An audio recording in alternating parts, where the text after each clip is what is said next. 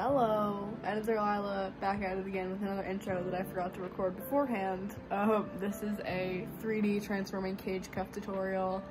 I posted this in a server a while ago and I got a person asking for a tutorial, so if you're that person, here you go. Love you. To start, you make a basic X-base cuff, 1X high.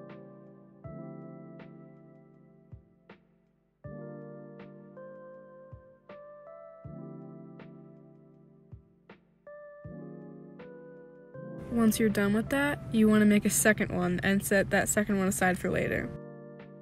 Start off in one of your point beads and build a spike with 3 perler beads, 1 pony bead, and 3 more perler beads.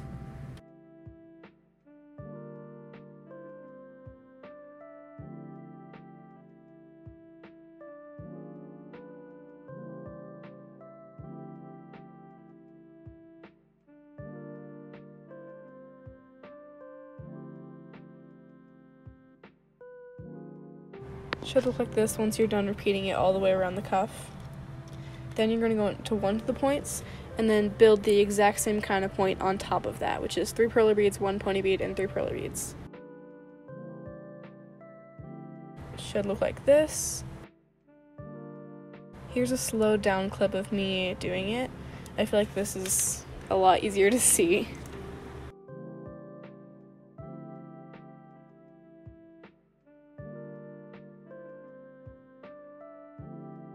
Once you're done repeating it fully around the cuff, it should look like this.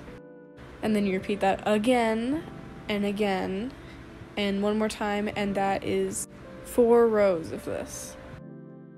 To finish it, you go onto one of these points on the very end of your netting, I guess. You add 3 perler beads, but you don't add a pony bead. You thread it through a pony bead on the second X-base cuff that you made.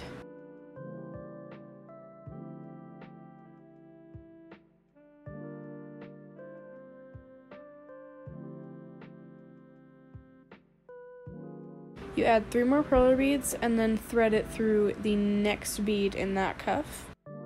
And then once you tighten it, it should look similar to the connection on the other 3D cuff that connects to the netting, if that makes sense. You repeat this all the way around the cuff fully. Here's another slowed down clip of me doing that.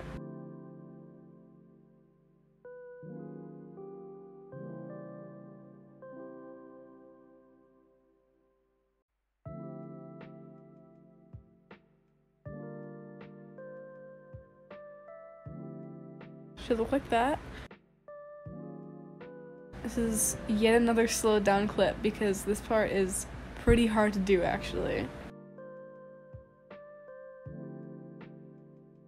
3 perler beads. Then you connect to this point on the spike. And then you add another 3 perler beads and thread it back into your X-base cuff.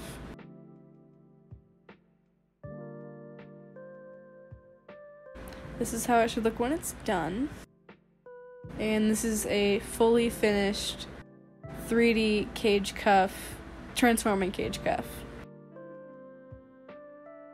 Also, it is like so crunchy, which is really enjoyable. And there's 3 different transformations. There is the like super skinny disc-like one with both of the blue flaps out.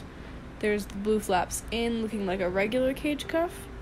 And then there's the puffy one with both flaps. Hello, I hope you enjoyed the video. Yeah, I tried to make it as understandable as possible. If you have any trouble, please let me know and I will gladly help you. My dog is stepping on me right now. Joey says hi to you. He loves you. I love you. Thank you for watching. Goodbye.